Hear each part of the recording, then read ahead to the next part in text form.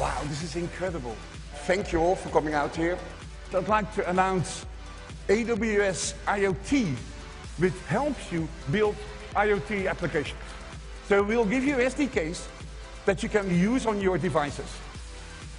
Cloud computing is a fundamental enabler. It is the benchmark for delivering efficient and accessible technology.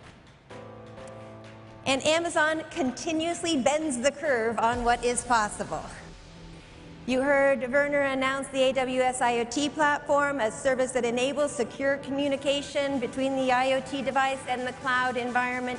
And I'm pleased to say that Intel's Edison IoT Developer Kit is supported in the AWS IoT platform. So the BMW Group is the leading manufacturer of premium automobiles and a leader also in mobility services. And we have produced the first time more than 2 million cars in 2014. We are also investing in new cloud-based solutions such as AWS.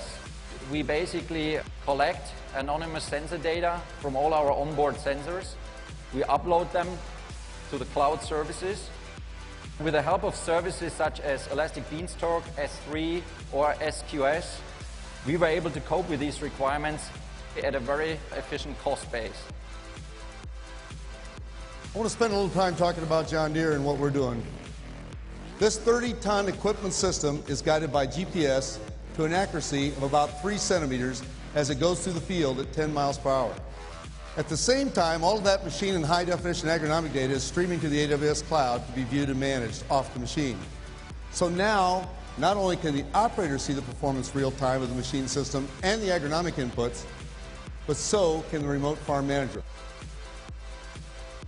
And today, happy to announce that we are launching the Amazon EC2 Container Registry, which is a fully managed service where you can store your container images and where you can launch your container applications from. Every single day, 8,300 students drop out of school. Remind exists to solve this problem by helping teachers engage students and involve parents in safe and simple communication. So this was a huge year for Remind. This graph here behind me is showing our user growth, which is pretty amazing. It was also one of our smoothest back-to-school years ever, in part thanks to ECS. So today, Empire is an easy-to-run, self-hosted platform that's built as a thin layer on top of ECS. No server is easier to manage than no server.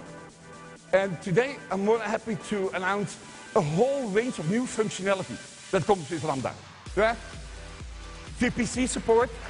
You've asked us to be able to run your functions much longer, so now you can run your functions up to 5 minutes. Scheduled functions is something that you've asked us almost from day one. Basically, you can have cron-like functionality using Lambda. And of course, there's custom retry logic. And I'm happy to announce that Python for Lambda is there. Happy to announce the AWS Mobile Hub, which helps you build your mobile applications really quickly. So it's that automatically your resources will be configured for you, and you only have to think about building your cloud logic, dropping your code there in Lambda to make it really easy for you to build your back-end processes for your mobile application. I want to close this off with what I would call Werner's Law. Yeah? That is, there's never been a better time to build, so please, go build.